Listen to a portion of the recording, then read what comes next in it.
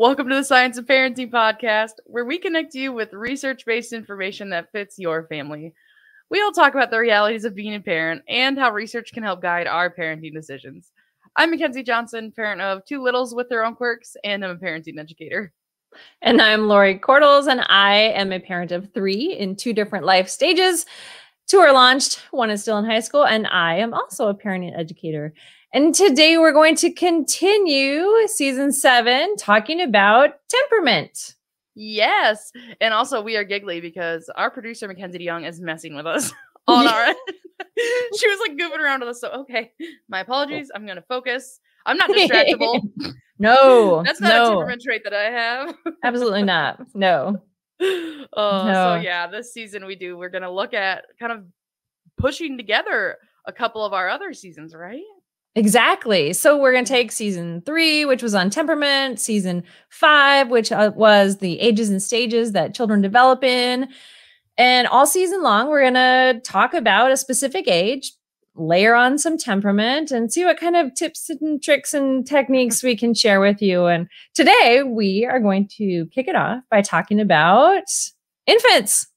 Babies. There we go. I literally had people come up to me if that voice does not sound familiar to you. And season 5, when you're talking about babies, I don't know, that's just like what the babies. And I had people come up to me like, "Oh, the babies," and I'm like, "Okay, yeah, I'm ridiculous. I get it." No, it was good. We're happy to have people chat with us about any of it. We are. Yes, but babies today, and we're going to be looking at kind of one specific question around babies, right? We are. Yes. What is my baby telling me? Yes. The huge like challenge. The $10 million question, right? What are they telling me?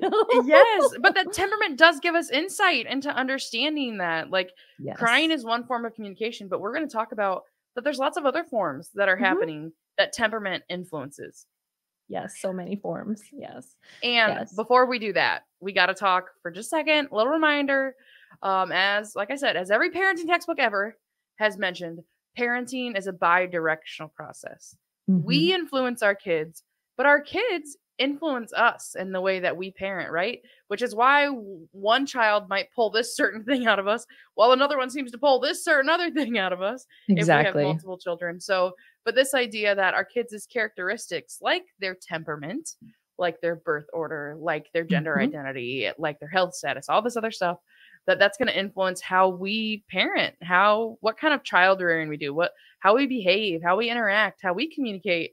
And so we know that it's not just about who I am as a parent that influences my parenting, but also who my kid is that's going to influence my parenting. So temperament's a huge part of that.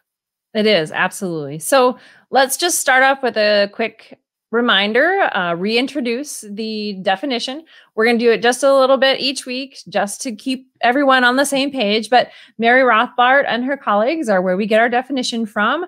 They talk about temperament being a physiological basis for individual differences. So the differences in how our internal body responds, reacts, how it is able to self-regulate, even things like motivation and affect and activity and attention, all of those things are a part of temperament. One of our favorite temperament researchers, Mary Sheedy-Kursinka, talks about temperament as helping us to predict. And she says that learning our temperament offers us predictability, a chance to how our children can react, act, to different people, places, and things that they come across. And we can eventually start to identify and predict their reactions. Essentially, she says that the genes, those biological pieces, are the template, and then the environment, which is our responses to our children, where they grow up, essentially provides us opportunities for learning how to manage their responses, our responses, and how they can manage their responses and our responses. Oh, yeah. And that thinking of that word picture you gave us last week of like temperament's at the core and temperament is a gift. And then around that gift, right, is the wrapping paper and the tissue paper and the bows and the card and all that extra stuff. The environment has all these extra layers, but that the temperament is always at the core. And, I think as you talk about getting to know those cues and those temperament traits and I think it's really important for us to acknowledge as we talk about babies in particular that when your baby is first born, maybe I need sleep. I don't have any more. Yeah. When your baby is first born, we don't know yet, right? You spend Mhm. those first few weeks and months learning your baby's temperament, learning Yes. their patterns of reaction because they don't have a pattern yet, because this might be the first day or the first Right. week or the first Yes. month. And so we haven't figured those out yet. And so I think that's a really important part of that's unique about temperament and babies is Mhm. you're really spending those first few weeks and months figuring out what those really are. So like it's okay, right? We say it can help you Mhm. predict, but like if you've only known this baby for a week, you can't Yes. predict a lot yet, and that's okay. That's okay. Exactly. There's the 100%. learning curve period There's a huge learning curve. Yes. So for sure. let's talk about learning in infants in particular. Yeah. So in season 3, we utilize the CDC milestones tracker, and we're going to go back to that as our basis for rediscovering what it is that infants, who we are talking about at this point in time, are ages 0 to 1 year, what kind of skills are they learning during that year? Things like taking their first step, maybe smiling, cooing, waving bye bye. These are called developmental milestones. And these are things that most children can do by a certain age, but there's variation. Children vary when they reach those specific milestones. How they learn, how they play, how they speak, all of those things are milestones. And so that's what we're going to talk about specifically alongside temperament in infants today. Yes. And so, yeah, in addition to those kind of physical milestones, we also see cognitive milestones and language milestones. And, we think about, I, I remember when I took my grad class in child development and thinking about infants, that I was like, well, yeah, the crawling, right? And like the walking, right? And all that. And it was like, okay, but there's all this other stuff first. Learning Yes. that I impact the world, learning that when I smile, maybe my caregiver smiles back. And Mhm. so there's so much, all this cognitive development that happens alongside those things. Learning I can reach for a toy, learning I have fingers, these things that are attached to the ends of these, Yes. right? And so all of that's happening. And so, yes, lots of cognitive and brain development, the memory, the language, the thinking, the babbling is a form of language, right? Mhm. The mama, the dada, those first words. In our house, ball. Ball Ball. was a first word for one. But so all of that, the language, the physical, the cognitive. But there's also one really important one that we haven't covered yet, right? One There domain. is. And that is a stage where children are learning about trust and they're creating bonds of love with their caregivers. And that's an area that we call social and emotional development. And this is the way that parents cuddle or hold their infant. And all of those things begin to set the basis for how they're going to interact with them. So Thomas and Chess, they really talk about temperament around this idea of a goodness of fit, or how do we come together? I like to word picture, think of it as a puzzle piece, right? Is this a Mhm. good fitting puzzle piece with the next piece? And if it's not, how do we adapt? So when we specifically think of babies and that idea of trust and relationship and cuddling, what we're doing is, as a caregiver, we're matching our ability to communicate with them with their ability to communicate with us and interact with us. And what we're looking for is that good flow of interaction and communication back and forth, bi-directional from each other. Yes. And what we're doing is nurturing those interactions, and we're encouraging interactions that are well functioning and just that good fit together. Oh, yes. And maybe if you're a newer listener to the Science of Parenting or viewer, you maybe haven't heard us say it before, but we talk a lot. One of our core beliefs is that parents are the experts on their kids, right? That as a caregiver, that you know your kid, that you know their needs, and temperament's a huge part of that.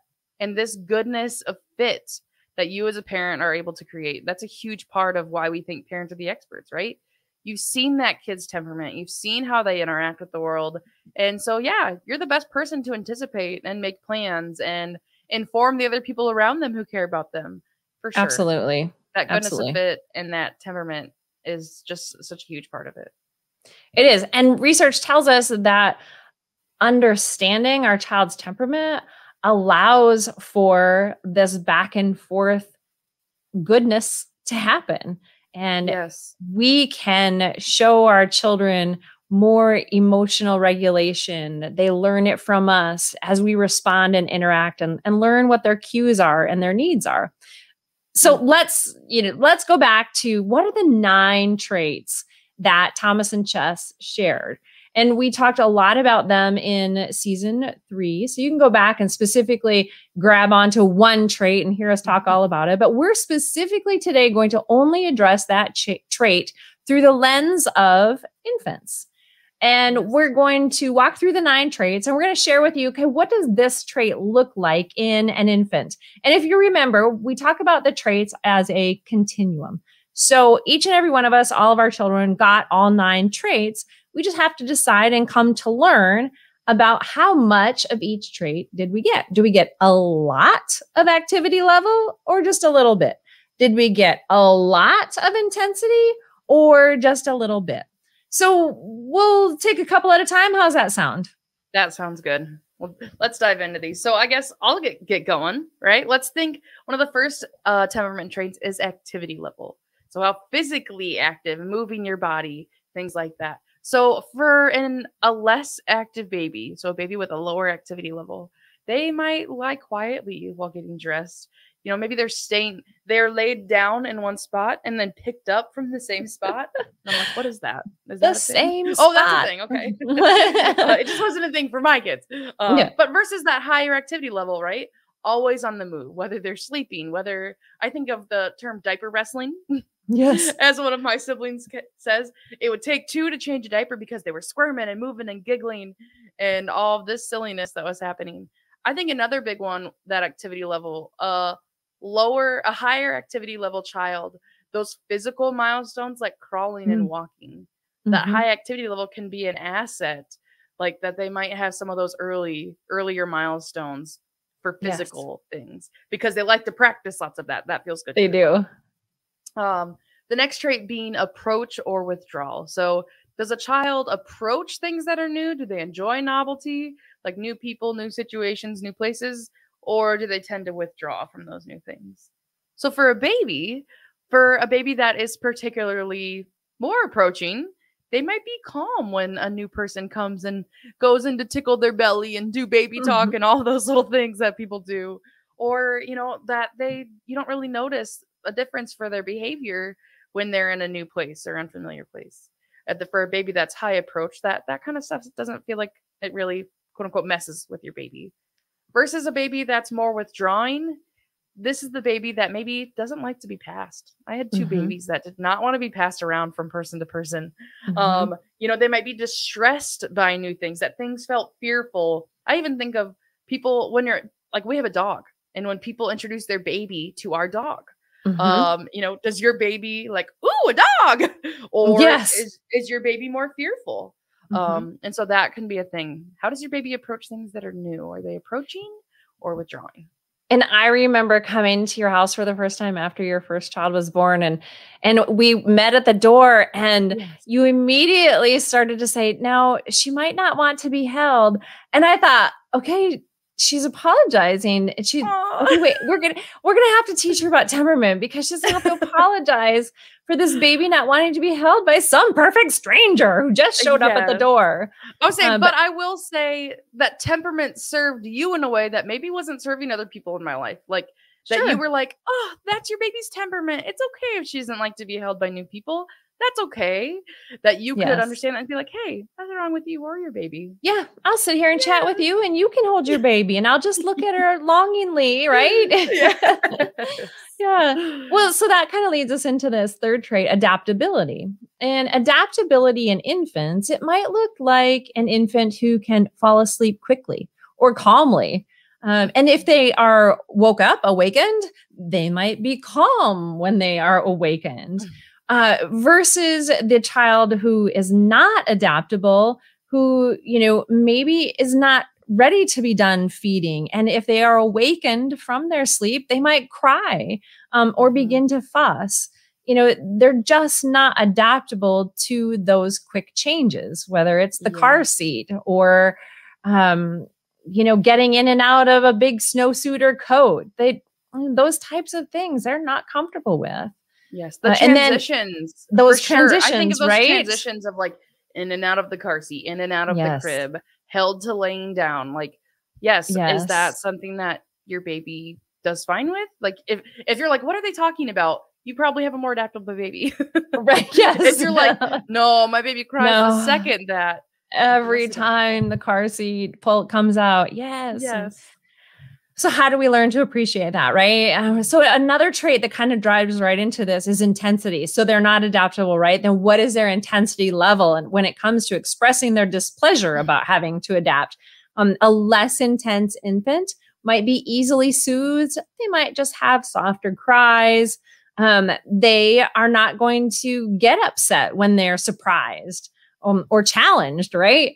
Where a more intense infant, they might not enjoy tummy time because that is challenging to them and they don't want to have anything to do with that. And they're going to express that loudly when they are upset. They might have loud cries and they might have these loud, huge belly laughs when they learn to laugh.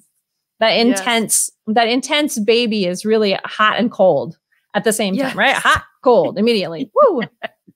Well, and I think of like when I don't remember which of our kids it was. I was with somebody else, and I remember hearing their baby cry. It was just like this sweet little whimper. It was just like, and I was like, "What is that noise?" Because when my baby cried, it was a wail, right? So like, and when it comes to intensity, I think, is there a whimper or is there a wail? Yes. When there's tears. Yes. A few other traits. One being sensitivity. And so think of the sensory information that your baby receives, noise, smells, textures, right? Like a wet diaper, that feeling of things like that, lights that are bright. And so you might have a less sensitive baby who can sleep through noisy routines. I remember, I've heard somebody talk about, I could vacuum under the crib while they were sleeping. I was like, that child, that baby was not very sensitive. Versus some babies wake the second they're laid down, right? They feel that cold sheet or, right? The bright lights can be overstimulating. The noise in the place can be overstimulating. So sensitivity is a big part of that. And I'm laughing and chuckling because I was just remembering my oldest daughter. Okay, so back in the day, we had those little cassette recorders that were black, and you just put the cassette in, and you had to flip it to make it play the other side. So she had a specific bedtime tape cassette. I know people are like, "What?" No, I know what's up. And so I would hear that last song, and I would sprint in there and shut it off very quietly because she was so sensitive to loud noise that when that cassette turned off and got to the end of that tape, it would go like really super loud. And she'd so I'd sprint in there on that last song and just quietly put that button down. And then she'd stay asleep. Oh gosh, that is funny. That is funny. Yeah. Well, and then that kind of closely ties also to this trait of distractibility or perceptiveness or alertness. But that some babies really aren't bothered, don't notice too much, things like light, or they can sleep or feed anywhere, versus a baby that's more distractible or more in tune with the details around them. I had what we call the FOMO baby. One of my kids, right? Fear of missing out. Thank you. The fear of missing out, baby. I can't nurse while we are around these people. I have to see everything. Like I cannot sleep here. I'm gonna need to stay awake. Needing very specific set of the environment to be a specific way to help them, because all those things are just way too enticing, right? So having it dark, needing to be away from the commotion or staying awake in those unfamiliar places might be signs of a more alert and perceptive baby. I love that word alert. That's what Mary Shee Kersinka uses when she talks about distractibility in her books. And she talks about, what is their level of alertness? What do they catch? Right. So then let's talk about persistence. I think we're on temperament trait 7. So persistence, if you've been counting. So the persistent infant they cannot be redirected. The persistent infant, if you take a toy away from them, they want it back. A persistent infant who's crawling towards that potted plant cannot be just quickly picked up and turned around, and they will go back. They will go back to that potted plant. Versus the less persistent infant, they're not necessarily going to want that toy back, but they're also not necessarily going to continue with a hard task. So, they might just try to scoot a little, and that was good enough. That was kind of hard. I'll try that a different day. And so, depending on that persistence of your infant, your baby, there are different things you can get away with as a parent, and other things where you're just like, how come that parent can just turn their baby around and look at something different and they stop crying, right? Yes. They don't have to play box out goalie against the potted plant. Yes. And I'm going to have to stay here all day. Exactly. They get to keep their magazines on the coffee table. Yes. And I remember putting a box in front of the stairs at our, at our previous home. That was what, we didn't have a gate yet. We were waiting for the gate to get there, and we had this big box because it was they're like, well, just don't let her go on the stairs. I'm like, then I would have to sit there all day. Yes. Yes. I love that. Well, we'll talk about that later. Well, yeah, sure. Okay. So, temperament trait number 8 is regularity. And we didn't put these in any particular order, but this is one of my very favorites to talk about because, like I said, in episode, can't remember, of season 3, when we regularity, it was about, do babies eat, sleep, and poop at the same time every day? And a very regular baby will. You know what time it is based on the smell in the room, right? The diaper needs to be changed. It must be 11:37. Yes. Or they're hungry and that, it's their 3:33 snack. The infant who is regular can follow what the books say that all of your friends give you, right? And you feel successful and you feel like you won the day because look, they followed what the book said. The irregular infant is not going to follow what the book said. They don't sleep at the same time every day. They don't sleep for the same amount every day. They aren't going to eat the same amount. They're not going to eat on schedule. No matter how committed you are to that book that your best friend gave you that worked like a charm for her, that irregular infant, their temperament is going to buck you at every turn. They just are going to listen to their own biological rhythms, the genes that someone gave them. I don't know if it was you or not, but someone gave them those biological genes to help them create their biological rhythms. And so regularity is one of those temperament traits that, adults so want to control, especially in infants. And so wrapped into my success as a parent if I get them to eat, sleep, and poop when I want them to. But temperament rules, especially in regularity. Temperament is at the core. At the core. Yes. It's in the middle of that gift bag. Yes. And I think of, so I have one kid that was a clock. You talk about, he would cry and I would be like, it must be 3 o'clock. He's hungry. He's ready to eat. And sure enough, so he was the clock, but my daughter was not. My daughter was not a clock baby. Yes. Mary Sheedy Krasinka talks about some kids are clocks, but some kids can be clocks. But especially with spirited babies, they tend to be more based around cues, like routines. Yes. What are their sleepy cues, things like that. Yes. And I thinking about temperament as the gift in that gift wrap. As an infant, that was really hard for me. And I'm very irregular too, so I felt like at least I had that going for me. You're staying up, okay, I guess I could stay up, kind of thing. But seeing it now that my irregular kid is the kid that can stay up till midnight for a wedding because she wants to dance all night.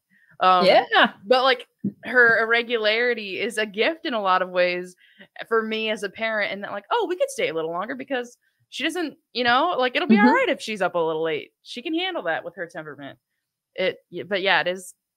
It's different to have an irregular baby than it is to have a regular one. And you're so right that the judgment others and that we put on ourselves of cool, your baby sleeps through the night, mine doesn't. What's wrong with me? Yes. What's wrong with me? Oh, nothing. Nothing. Yes. Yes. And there is one more temperament trait here, and that's mood. So whether kind of the general disposition that a baby or a person has. And so for an infant that has high mood, typically in a good mood, you're getting lots of those smiles and giggles. Might be in a fairly good mood even when they didn't sleep, right? I even think Mhm. there were times I remember being like, "How are you so happy?" I'm exhausted. We were awake all Yes. night. Why are you so happy? Yes. That might be high mood. Yes. Versus a baby with a lower mood, right? We know, all of us know people that tend to be a little more serious, that Yes. maybe are a little more somber in their disposition. Mhm. And there's a lot of things that we recognize about that in adults, and that can be the case with babies too, right? Yes, That they're not exactly. the like giggly, but they are the thoughtful, the Yes. looking around. As Mary Sheedy Krasinka says it, an old soul in an infant body. And Yes, so I there love that. are absolutely babies that are just, yeah, that lower mood can, I hate to use the word fickle because I think that has a negative Yeah. connotation to it, but that, yeah, some babies aren't the gigglers and that there's Mm-mm. nothing wrong with that. There's so Yep. many beautiful gifts wrapped up in that temperament, even if they're not the Yes. giggler. Exactly. So, in the Mhm. spirit of what is my baby telling me, right? Let's talk about the reality. And we really, this season, we wanted to pull research in different areas that might be particularly challenging at specific ages, right? So, Yes. those things that cause parents to go surf the internet at 2 a.m., those are the things that we wanted to focus on. And Yes. so, for babies, that really honestly was communication because they can't Mm. communicate verbally, right? Yes. But they're communicating with us in all of these other ways. And so we wanted to try to give you something to help answer that question. What is my baby telling me? And Yes. one thing that you can do is go back to season 3. We have some specific information from McCall Gordon on sleep. And we also have information from Mary Sheedy Krasinka on her new book, Raising Your Spirited Baby. And so, what we want to do is take this time to share some reality around what Mary talks about in her book. And she specifically talks about 3 different types of baby. So, she talks about a low key baby, a spunky baby, and a spirited baby. And then we're going to talk about what she calls the 3 cues for arousal. 3 zones. 3 zones. Oh, cues. Yeah. Oh boy. How about Cues are right. Cues are what cues we're are gonna right? see in the Yeah. zones. Poof. Yes. Cues, zones, yes. All of The it. zone We're that gonna talk watch about the all of it. cue. Yeah. Anyway, so let's go backwards. So, what is a low key infant? So, a low key infant is the infant that says, you know what, I am so mellow, but don't forget because my needs can actually be overlooked. And then she talks about a spunky baby. And the spunky baby is that one that's relatively mellow, but they do have their temperament triggers, right? And then we talk about the spirited baby. And so I just want to actually read a little bit of this from her book because I think it's so well stated. The spirited baby says, I need you to help me stay calm. So please respond quickly before I become too upset. That's the key there. Please respond quickly before I come too upset because spirited babies are intense. Every reaction is strong and powerful. A mere click of a closing door may awaken them. They're busy and on the move, and keeping them safe is a constant challenge. And if you feel like you're working harder than your peers whose babies are not spirited, Mary says you are correct. Yes. But life with a spirited infant can also be filled with lots of joy. So let's talk about those zones, the Zones. cues that are in the zones for arousal. How about you kick us off? Yes. And so looking at these 3 zones, these are, you look at the cues Look at that the tell cues in you the zones. in which zone they're in. So she talks about the green zone, the yellow zone, and the red zone. So in the green zone, you've got a pretty calm baby. Even if your baby is spirited and your baby's intense and at high activity level, but that a baby in the green zone, regardless of their temperament, is still fairly calm and fairly easygoing. In the yellow zone, these are signs that your baby's starting to get what we call dysregulated, right? They're going to need something, or they're starting to try to tell you they're going to need something, right? Like, I'm going to need fed, I'm going to need changed, I'm going to need help, I'm going to need sleep. But the yellow zone is going to communicate some of those cues to you. And then the red zone This is fully dysregulated. I am overtired. I am starving. I am Mhm. terribly cold, right? That Yes. something is awful. And then My cuddle bucket is empty. yes, that things are in the red zone, things are looking tense. And I can tell you, very familiar with the red zone. Mhm.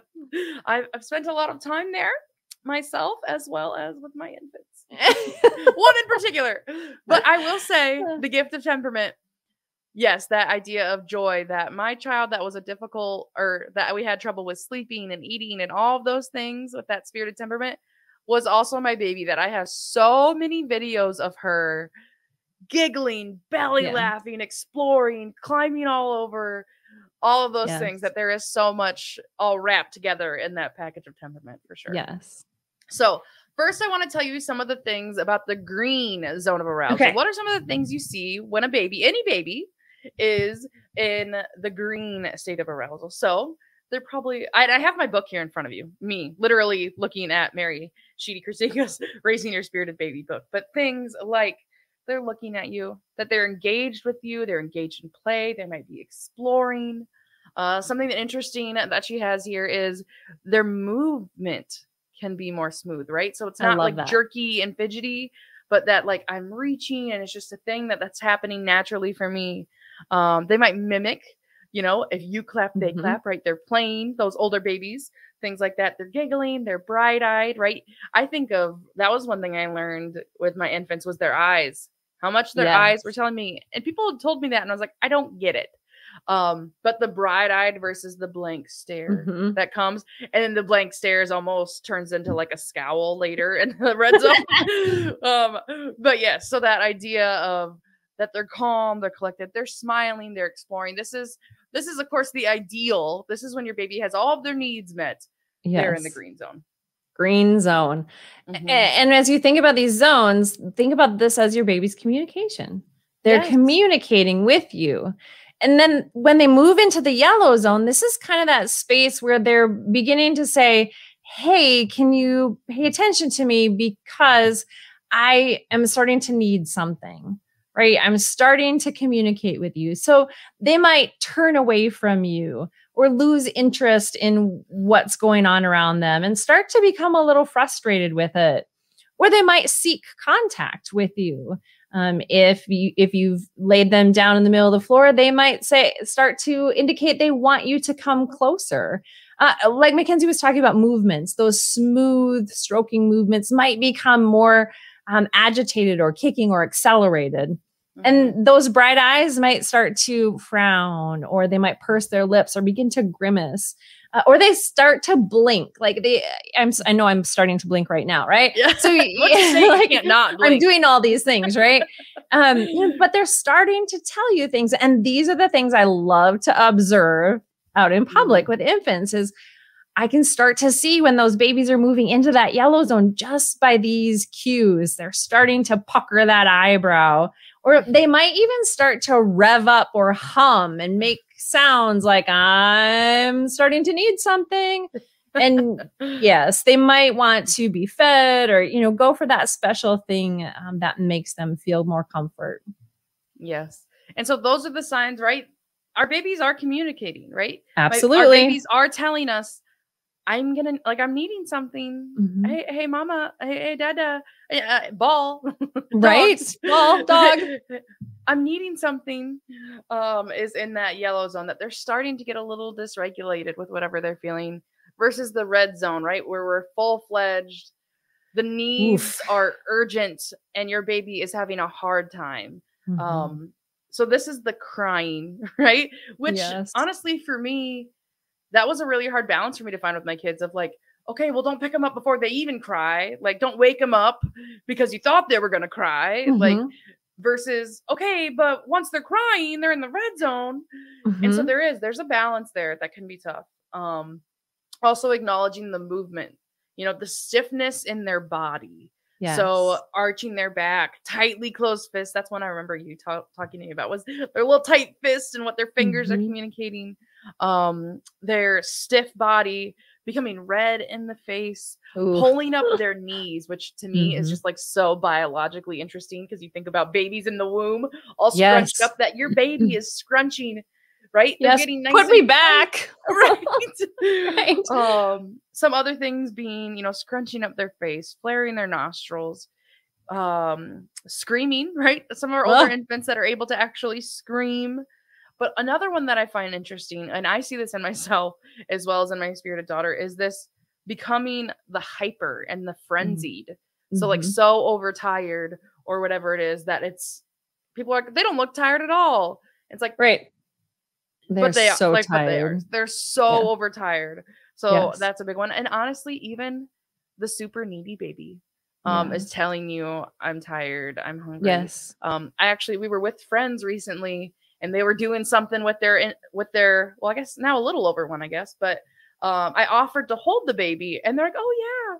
And they were getting ready to eat something. So I was like, I could hold your baby if you want. And baby immediately was like, no, no, no. And they're like, I'm so sorry. I totally expected I could pass him. Normally that's fine. Yeah.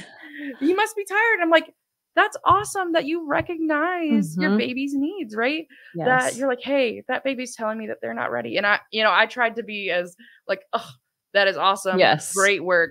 I'm so glad that you listened to your baby and that your baby knows what it needs. Exactly. I thought that was a beautiful thing that Yes. baby was doing. So Yeah. yes, those 3 zones of green, yellow, and red, and there's zones that Yes. have cues. They have these zones have cues and they're telling you something. Your baby is telling you something. In the green zone, they're telling you all is well. It's all Yeah, good all here. good. And the yellow zone, they're starting to say, I'm struggling. Please help.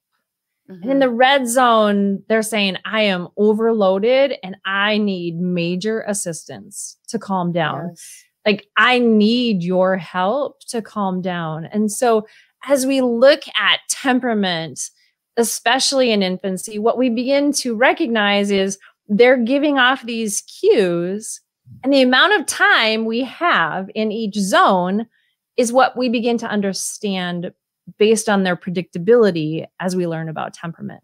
So Yes. predicting how much time we have between zones becomes super important, right? For some kids, it's longer, medium, short, right? Yes. And that is based on their temperament. Those biological, physiological things that are happening inside of them are giving us cues, and we can predict, whoo, I got 43 and a half seconds, and that's it. Yes. Or I have enough time to sprint across the room and grab at their blanket and be back, right? Yes. That's and I think of the key. Yes. Well, and I think of the times that I was in situations knowing that I had a baby that had a very short window between yellow and red.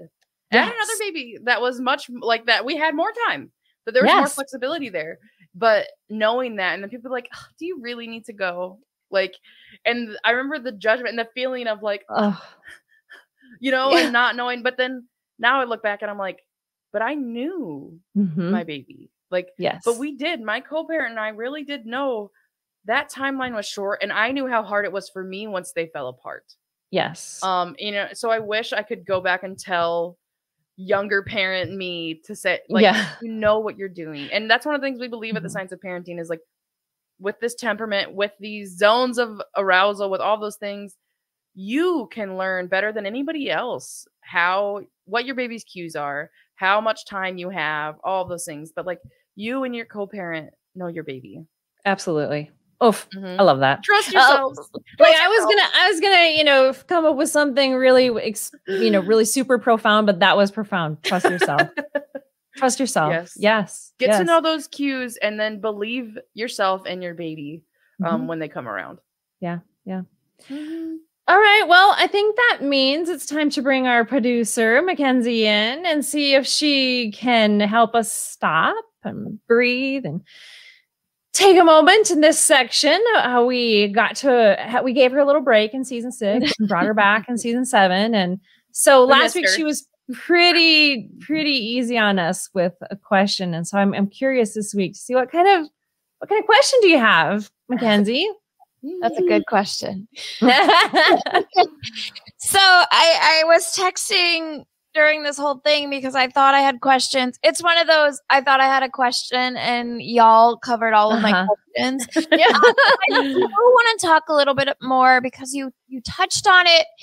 And I feel like the answer didn't necessarily come up around the idea. So you just talked about trusting yourself. We talked about, people have opinions of things, and you talk about trusting yourself and knowing your baby. But when you come into that situation with someone who is, trying to be the backseat driver of your baby and the car that you're in, of handling a newborn, what kind of things can we start to have conversations around, or how can we start to have those conversations with others about, like, oh, my baby, or here's temperament in general, or those sorts of things, so we can start to educate those around us so that we don't feel that judgment, or that we have an answer. You need to talk to my friend Mackenzie, right?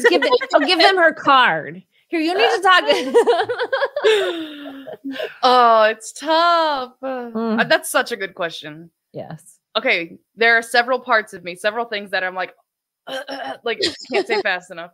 One, as a parent, you don't have to explain those decisions to anybody but your co-parent. That's a thing that I didn't sit with me well for a long time. But they're like, you don't need anybody else to agree besides your co-parent. And maybe, if you have a childcare provider, that would be another person that really needs to be on board. But otherwise, so that's one part of it, is like, you're allowed to say, I don't need them to understand this. So that's one thing I want to say. Another one is, yes, those conversations around temperament and helping people around you, even your parents, well-intentioned grandparents, well-intentioned friends, other friends who are parents whose baby is different than yours, all of those people. But talking about what you know about your baby, explaining it in terms of, I have seen my baby does this and this. And sometimes being as forward as saying, because sometimes, right, it's just like, sometimes it's just hard to have a baby, like, as wonderful as they are, and being able to say, like, I really just need you to listen right now. Like, what I really need from someone is to just listen, because it is so tempting, especially those of us who've had babies, to be like, oh, you know what, with my baby. But even I've been there. Well, my sister did this. Have you tried this? Yes, have you tried it? Have you tried it? So it's like, I don't want one more person to tell me about that. Yes. Right. So my middle daughter was super spirited in certain different specific ways. And we had a heartbreaking situation where we had to switch caregiving situations. And it honestly had to do with temperament and her neediness. And, just I always called it her small emotional bucket. Like, her emotional bucket emptied very quickly. And the care that she was in was super amazing care, except there weren't enough caregivers. And so in her case, she needed a place that had more than one caregiver, because her needs were way too demanding for only one person. And so that was hard, so hard to leave a beloved caregiver, recognizing that my specific child's temperament needed more than one person available to fill her little emotional bucket. Yes. And that's a hard conversation. And the super cool thing is that, so I had learned about temperament in between my two children. My caregiver actually learned about temperament about 6 years later through, she legitimately took a training in which there was an entire 8-hour day devoted to temperament. And she came to me from a different state because she had moved. She came to me after that training and said, oh my gosh, Lori, I finally now understand what you meant about her temperament and how she needed more than one caregiver. And she goes, that was a hard pill for me to swallow, but I am so glad that you stuck to your decision. And we repaired a bridge that was broken. It was tough. Yes. But as that young parent, I just knew she needed more than one person. And I knew that my caregiver was going to be happier without my baby there. Yes. And I think that's okay to say. It's that okay. is real. Of it was hard for them and for me. Yeah. And I think the other thing that we're kind of getting at here is, we don't always talk about it when we think about parenting education or what we do as parents, but your ability to advocate for your baby You know, your ability, that child, what are they telling me? You've worked so hard to learn what they're telling you. And so bringing them to a grandparent to watch them for an hour or for overnight or for whatever it is, you know, at finding those people in your life who will trust your expertise, and then helping teach others and advocate for your baby of, you know what, there's going to be a really short time frame between this and this, or you know what, she is going to cry and then she's going to scream. Like, it's going to happen really fast, or you know what, or he's not gonna, he's not going to cry. And so, yes, but the communication and the advocacy that happens when you learn about your baby's temperament, and to trust yourself and your co-parent. And then, okay, this is kind of a tough one for me to say. My husband and I have a great relationship, and he's a fantastic parent and co-parent, but it was a hard thing for us to recalibrate. I had maternity leave and he did not have maternity leave. And so I had spent hours and hours and hours and weeks at home with our baby one-on-one. And so it was also a matter when there's not equity and equality in how much time you spend with your baby, or the quality of time you're able to spend in your co-parenting relationship. That's also a factor. And they're like, I've been noticing this. Have you seen? Or and so sometimes there's that knowledge sharing of whichever parent has spent more time with, especially when that baby is so new. So consider that, you know, that communication, and have a plan for it before you have a baby. If you know how much time you think each of you is going to get, if you get any, right? Yes. Any paid or unpaid kinds of time. And so think through those things too. All right. Well, thank you. Good question. That is. Yeah, the judgment comes and the conversations come, and a lot of it is well intended, right? Like, did you know? Have you ever thought of? And it's like, everybody tells me that. Yes, I did. Yes. 50%. Oh, yeah. So thanks, Ken. That's a great question. All right. So we've covered a lot of things today about the babies. I don't think I can say it right. I can't say it like you. You know, looking at what are the milestones, what are the things that they are, you know, working on, and how can we recognize what our part was in giving them those genes, right? And then taking that to a different level of understanding and thinking about that goodness of fit. What else do we do? Oh, talking about so much. Well, and looking at how each of those temperament traits plays into the different tasks, right? We talk a lot about sleep. Temperament is a huge factor in how babies sleep, but also feeding and all of those things. So we walked through those 9 traits, and whether you have, you know, we talk about spirited babies, but whether you have low key, spunky, or spirited temperament is a factor in how you parent, for sure. Yeah. Yeah. So next week, we're going to talk about toddlers and their developmental milestones, and how temperament plays into some of those really big feelings that they have, right?